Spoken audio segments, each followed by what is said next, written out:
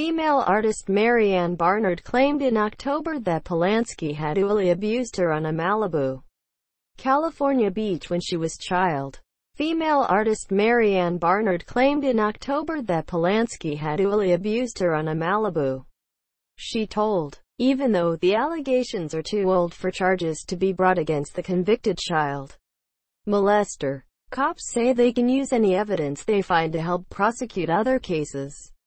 I believe that a competent LAPD investigation will prove the whole story to be bogus, he said. The beach is south of where a restaurant called Ted's El Rancho used to be at the bottom of Coastline Drive and Pacific Coast Highway near where I grew up in Malibu.